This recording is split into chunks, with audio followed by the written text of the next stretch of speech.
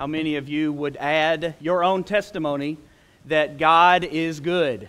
Has He been good to you? Would you agree with that in your life? I know that that's the testimony of so many of us, and we're so grateful to Miss Kathy. She's one of us. She's family. We're grateful that she's with us this morning. Grateful that she's sharing this truth with us today. And it is true that God is good. I want us to think today, though, that we live in a world full of people who do not believe that God is good.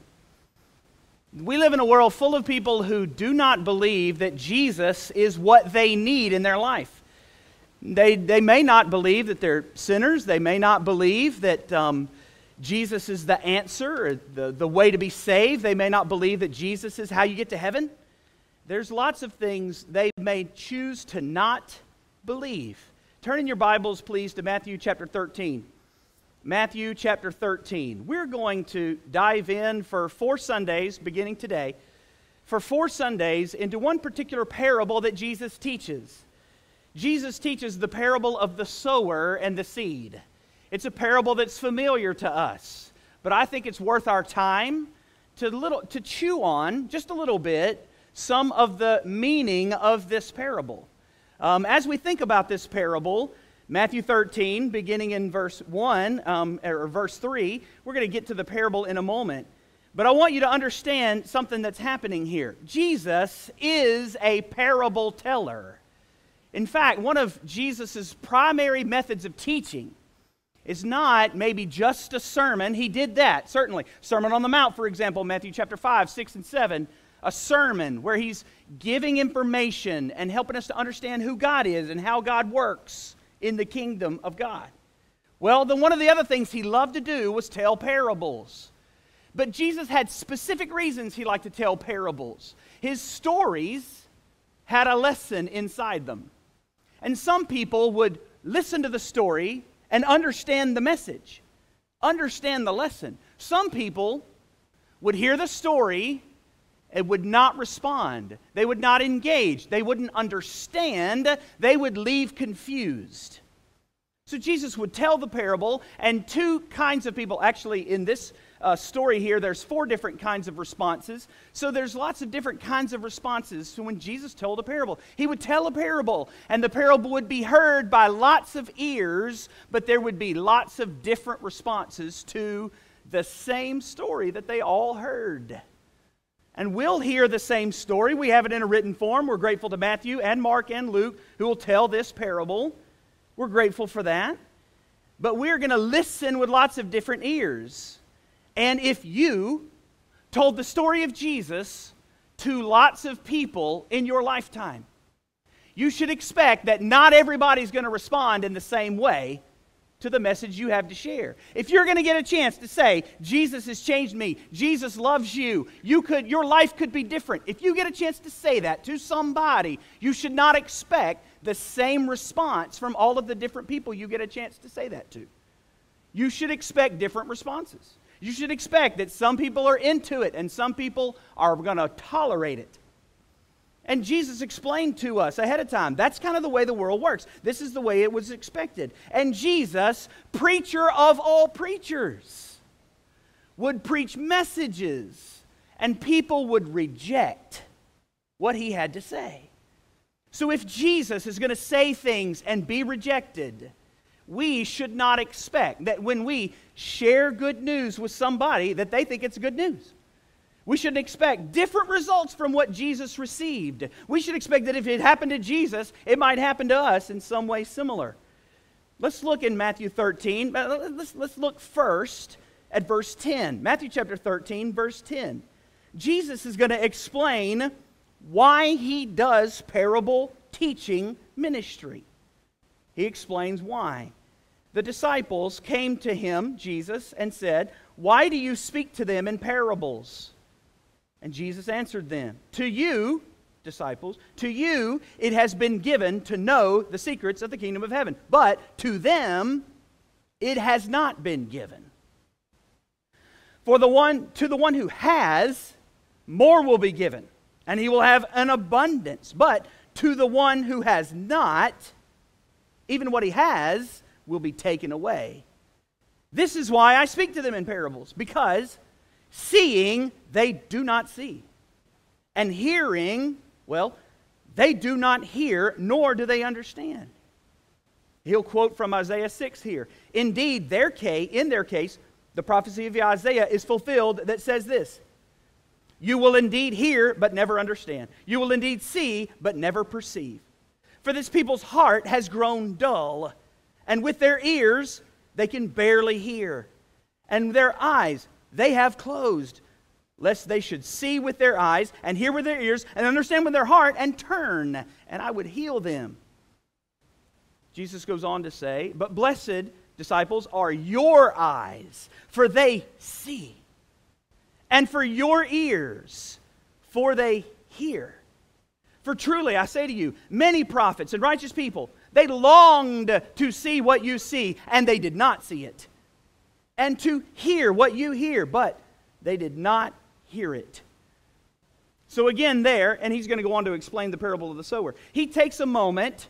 He has given a parable. He's given a story in Matthew chapter 13, verses 3 through 9. He's done that, and then after that's over, the crowd at large had varying responses.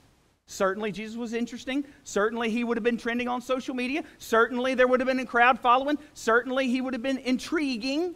But not everybody cared about what he said.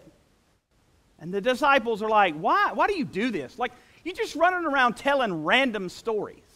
Like, why? Why are you doing it this way? You know, you could just really speak plainly to people. Like, you could just really just say what you mean to people. It sort of sounds like you're just kind of saying what is a story, and you're not really saying what you mean. I don't quite understand why you would choose to do that. Like, it makes more sense maybe if you would just be direct and just say what you're trying to say to everybody. And Jesus is like, they're not ready to hear it.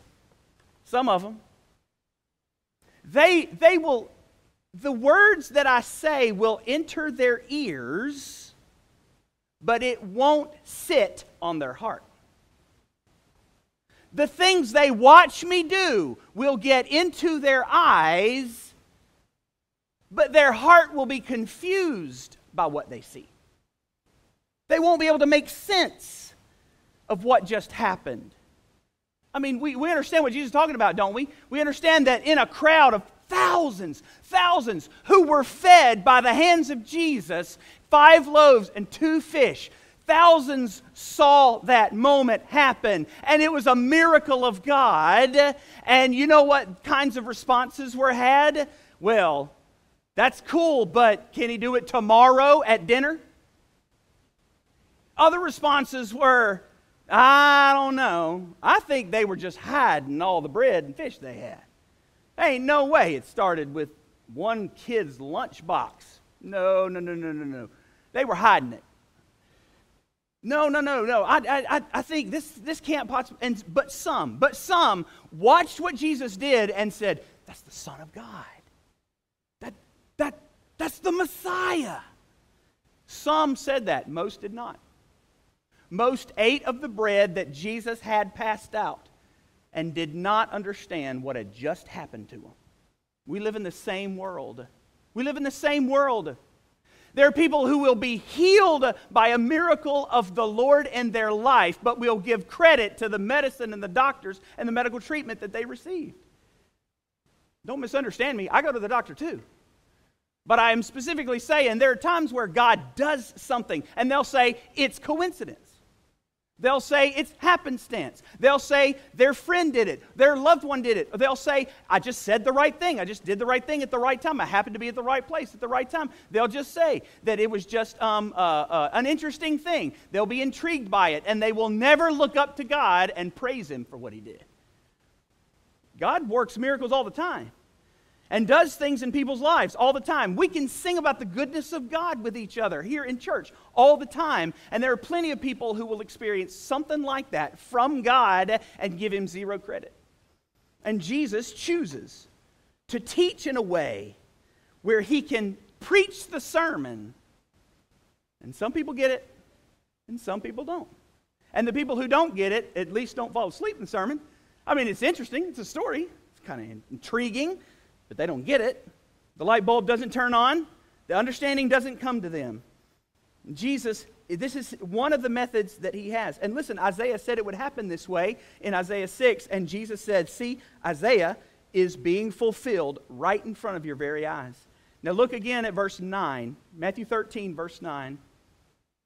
Jesus is telling the parable, and he says, he who has ears, let him hear. Can we take a second? Can you just do me a favor? Just take one of your hands, hold it out, get it ready. Can you touch your ear for me? All right, good, thank you. Touch the other one for me. I'm assuming you got two. I mean, you may not, I don't know. You have ears, right? Jesus said, he who has ears, and I would say, and additionally, because this pronoun could be used for men and women, I would say, all y'all who have ears, let them hear. Do you have ears? Well, you just showed me you have ears. Do you hear it, though? Do you really listen, though? I mean, you already know what this means. Honey, were you even listening? Kid, did you hear what I said? Boss man, I tried to tell you. None of you said that, right? Customer, let me explain it one more time. I'll say it again. Listen, there's a difference between words coming in your ear and understanding coming into your heart. There's a total different thing there. And Jesus is explaining the difference in this. Listen, how Jesus told this method of what he was doing, he told a parable about parables. You want to talk about the movie Inception, where there's a dream within a dream within a dream. Listen, this is Jesus telling a parable about parables. This is beautiful and fascinating and worth our time. Look at Matthew chapter 13, verse 3. Jesus tells a parable about parables. Verse 3, and he told them, Jesus, many things in parables, saying, a sower went out to sow, and as he sowed, some seeds fell on the path. The birds came, devoured them. Other seeds fell on rocky ground. They didn't have much soil, and immediately they sprang up. Oh, they had no depth of soil, though. When the sun rose, they were scorched. And since they had no root, they withered away. Other seeds fell among thorns, and the thorns grew up and choked them. Other seeds fell on good soil. Everybody say good soil. And produced grain, some 100-fold, some 60, some 30. He who has ears, let him hear. Well, everybody within the sound of Jesus' voice heard, but did they really listen? And of course, he tells what we've already read about why he talks in parables. Look again at verse 16. Jesus tells the disciples, listen, blessed are your eyes, they see. Blessed are your ears, they hear. Look at verse 18. In verse 18, Jesus sits the disciples down and he says, now let me tell you what I really just said. What I really said was not the story. What I really said was the lesson. Listen, and you understand this, disciples. Let's talk about it for a second. Verse 18, hear then the parable of the sower, disciples. Okay, verse 19. When anyone hears the word of the kingdom and does not understand it, the evil one comes and snatches away what has been sown in his heart. This is what was sown along the path. As for what was sown on rocky ground, well, this is the one who hears the word and immediately receives it with joy. Yea, verse 21, yet he has no root in himself, but endures for a while. And when tribulation or persecution arises on account of the word, immediately he falls away. As for what was sown among thorns, okay, well, this is the one who hears the word, but the cares of the world and the deceitfulness of riches choke the word, and it proves unfruitful. Everybody say unfruitful. And as for what was sown on good soil, say one more time for me, good soil. And what was sown on good soil, this is the one who hears the word and understands it. He indeed bears fruit and yields, in one case, 100-fold, in another 60, and in another 30. So there are many times where Jesus tells a parable, by the way, and he never explains himself. He'll say the kingdom of God is like a mustard seed that grew up into a bush and all kinds of cool. He'll tell us a parable about how this happened in this story, and he'll tell a parable about how some guys were in charge of the boss's money while he went out of town, and he'll tell stories about how a Samaritan helped a guy that nobody else would help. He'll just tell these parables. And he doesn't always explain what he means. This is one of the most glorious parables because Jesus gets real specific and he explains to us, let me tell you what I was saying. And he says here his explanations. So now look, when Jesus tells a parable, sometimes we take the analogy and we go a little too far. Sometimes you're trying to squeeze too much blood out of the turnip, right? Sometimes you're really trying to get the marrow out of the bones. Well, we do that because we love the Word of God. We do that because we take the Word of God seriously. But let's remember, when he tells a story, it's a story. But when he tells the explanation, there's the principles, right? So let's make sure we major on the principles, but minor on the analogy in the story. But let's look at what happens. The sower sows. How many of you have ever planted seeds of any kind? Maybe you planted seeds where you planted a tomato plant inside your house. Maybe you bought a plant. Well, that came from a seed, of course. Maybe you have a full-on garden. Maybe you planted seeds because you're really hoping some deers will come along and eat what's growing up. Maybe you've used corn. That's a seed. You maybe not should have used that in certain ways in hunting. But anyway, let's move on past that. Some of us will use seeds for all kinds of different things. But listen, if you're planting a seed, you want it to grow. Okay? You don't throw seed out for the birds to eat. Okay, I just actually lied a little bit. Bird seed is a thing. I know, bird seed is a thing. And you'll feed the squirrels and the birds with that. But what I mean is if you're trying to grow something, you're planting the seed so that it will actually grow, not so that you'll feed animals with it. And if you're trying to plant, if you're trying to sow, if you're trying to make the seed grow into something, if you're trying to make that happen, then what you do not want is for seed to land on the asphalt. You don't want it to land in the parking lot. You don't want it to land in your driveway. You don't want it to land in a path where everybody's walking. You don't want it to land somewhere where it doesn't even get in the dirt good. That's not what you want. Because what will happen when that happens is that it will never grow. And it'll never grow because birds do what birds do. They eat seeds. Look again at Matthew 13, verse 18. Let's think about this for a second. Because we're talking about seeds. What even is the seed? Verse 18. Hear then the parable of the sower. When anyone hears the word of the kingdom, the evil one comes and snatches away. Listen again. When anyone hears the word of the kingdom, what is Jesus teaching?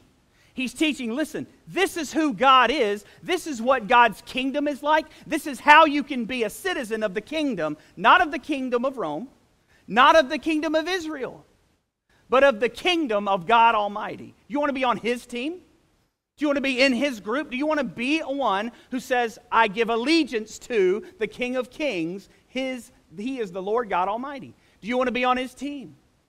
Do you want to be all about His kingdom? If God is your king and He tells you what to do and you're a good citizen, do you want to do what God tells you to do as a good citizen?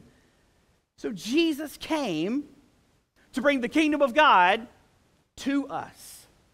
And He uses words to share the good news of the kingdom of God. But He says lots of words.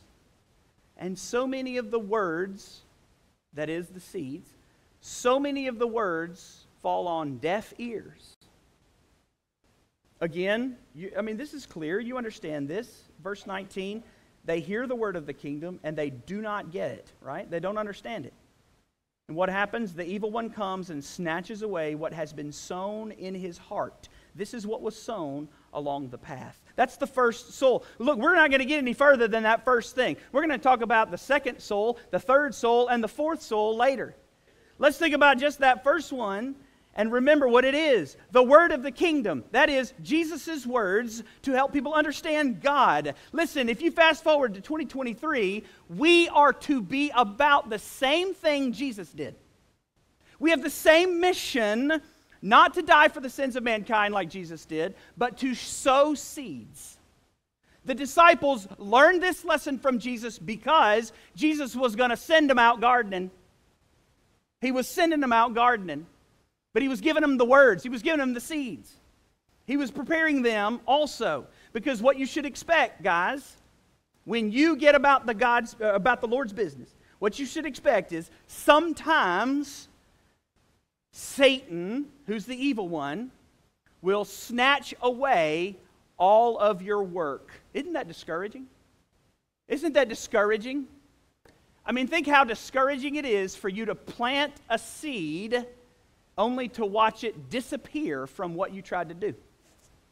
I mean, here you are trying, and some of that seed just doesn't make it into where you wanted it to make it to. And then you tried, and it looks like you failed.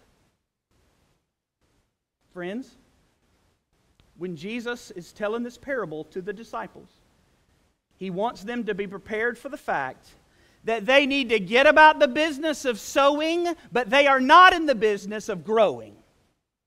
They are in the business of sowing. They are not in the business of growing people's lives. And what that means is they have a message, and the message needs to be told. By the way, if we're careful to show the message of Jesus with our lives, living for Jesus, living lives of integrity, and we never have anything to say about Jesus, we are not fully sharing the gospel. We're not fully sharing the gospel. You can share the gospel with how you live your life, but it is an incomplete, and it's not sowing. Sowing are words. We need to say something to somebody.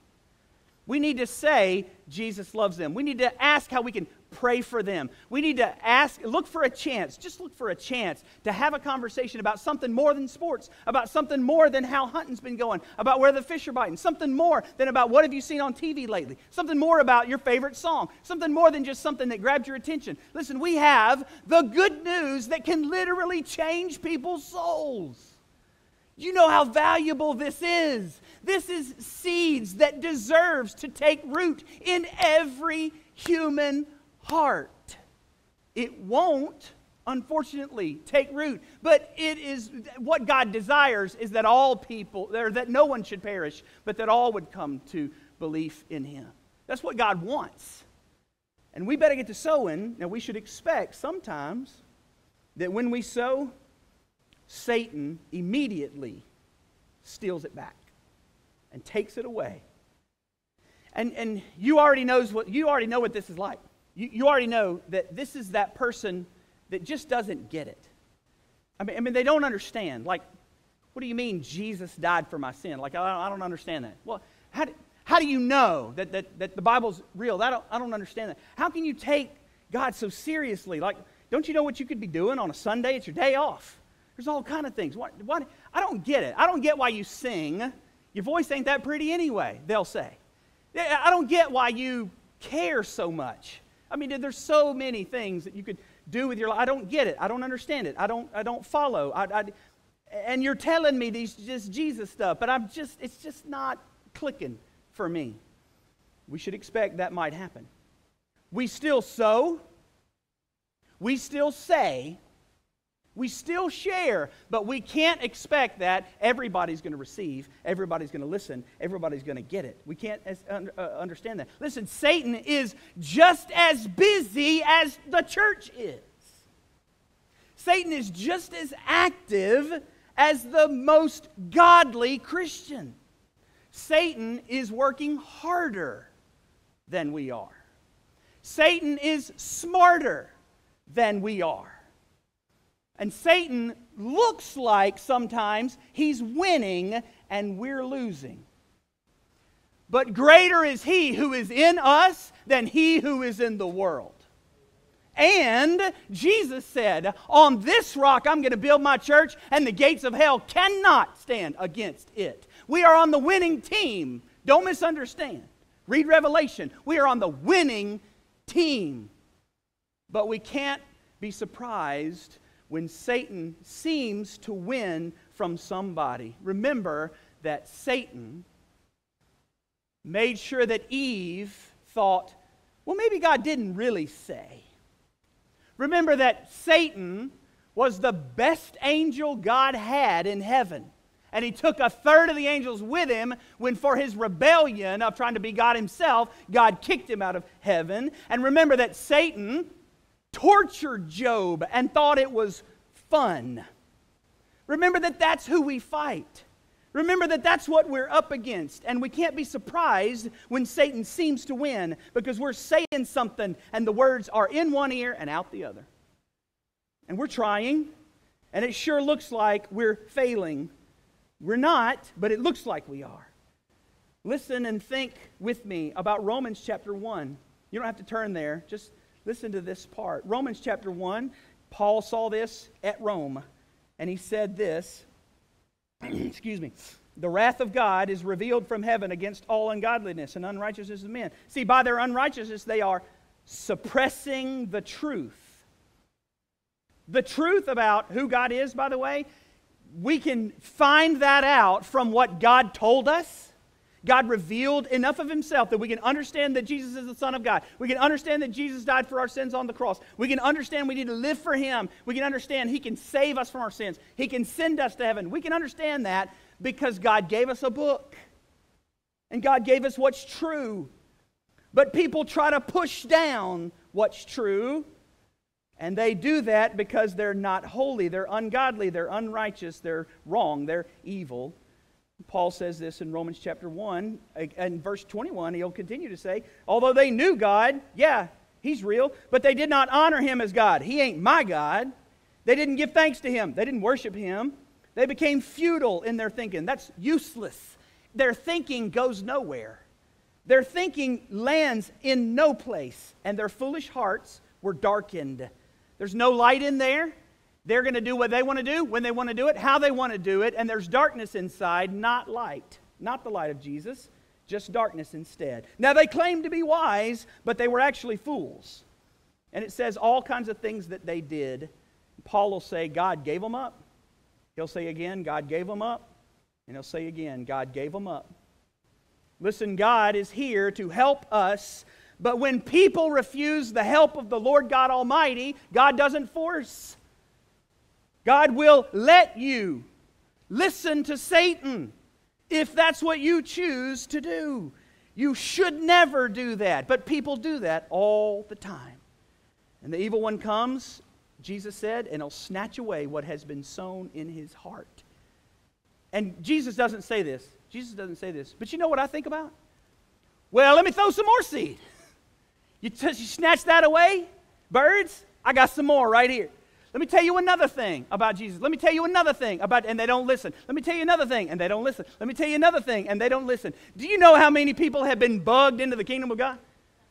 Because their loved one or not so loved one wouldn't quit talking about the goodness of God to them. And at some point, the seed got sown on good soil that was ready to listen. Some point. So don't ever give up sowing the seed. Don't ever give up saying what needs to be said. Don't ever give up. Now look, don't be cruel. Don't be mean. Make sure you represent Jesus with kindness, with compassion, and with love. And look, if they don't listen to you, smile. Jesus told you it might happen like that. You're prepared. You're prepared for the fact that they may not hear, that they may not listen. Listen, these are people we love. These are people we work with. These are people we go to school with. These are people we care about.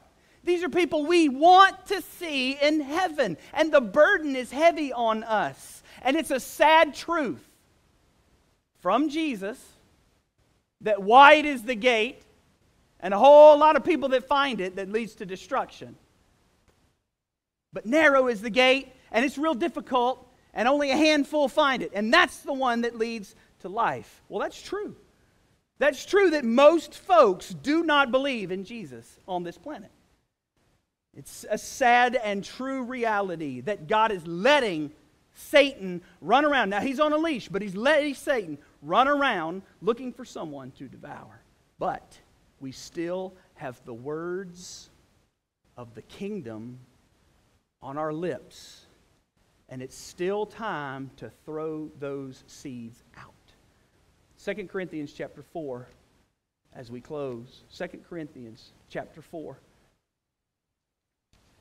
What does Paul, in his yet again letter to, to the same church having problems, second letter to the Corinthian church, 2 Corinthians 4 verse 1, Paul says these words, "Therefore, we have this ministry by the mercy of God. We do not lose heart."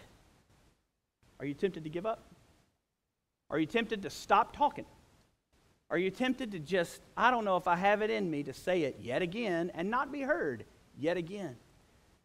Paul would never let that thought come to him. He would not lose heart. He would push forward. He would continue to sow and continue to sow. Because sometimes you hit good soil. Verse 2, 2 Corinthians chapter 4, verse 2, "But we have renounced disgraceful, underhanded ways.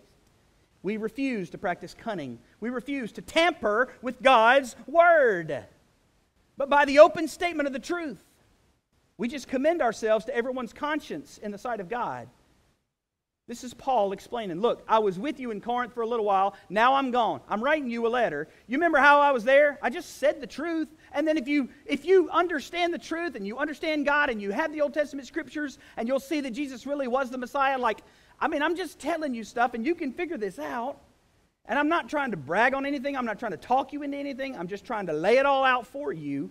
And I hope that you will understand. My conscience is clear. I'm just explaining it. And I don't want you to lose heart because I just came here talking about what's true about God. But 2 Corinthians 4:3, "Even if our gospel, our good news, is veiled, it is veiled to those who are perishing. In their case, the God of this world, little g, God of this world, has blinded the minds of the unbelievers to keep them from seeing the light of the gospel of the glory of Christ, who is the image of God." If the seed never takes root, you can blame the bird who snatched it. He is working, Satan is, against us. And we are to keep sowing, keep sowing, keep sowing. And we shouldn't be surprised when it looks like they got a blindfold on. Because somebody put the blindfold there. His name is Satan. And he's good at his job, unfortunately. But we are still gonna never lose heart, like Paul said. We do not lose heart. He said, even if they don't figure it out, even if they don't understand, even if they can't see it, it's still true. And we're still gonna say it. Again, verse 4, he said, look, they can't see the light of the gospel of the glory of Christ, who is the image of God. What's the gospel, the good news? God is real. He made you. And He made us in the image of God. That's true. We sin, we're selfish, we do wrong. We know what we're supposed to do inside. It's just an internal thing that we already know. God gave it to us. It's called a conscience. And we know what's right and wrong, and we just like to do wrong. That's true. And that sin is rebellion, and it needs to be punished by God if He's going to be fair. That's true. And we deserve punishment for our sins. That's true. But praise be to God, He sent His Son. His Son came with no sin. His Son came and lived the life we were supposed to live. His Son came. His name is Jesus. And He shared the light of God's glory into this place, including in His parables. The light. And it's glorious light. It's life-changing light. And if you ever see seed take root in some good soil, if you ever hear a testimony of somebody who says yes to Jesus and their whole life is changed, you will get fired up about sowing. Because when you sow, and you just never know for sure what's going to happen, so many times they say no, so many times they're not interested, so many times the light bulb stays off. It does not turn on. But I keep sowing, and I keep sowing, and I keep sowing, because I'm not going to let Satan win. He'll do work, but I'm still going to keep going, still going to do what I'm supposed to do. And if Jesus did it and didn't have positive results always, the least I can do is keep doing it and not be surprised when things go a certain way.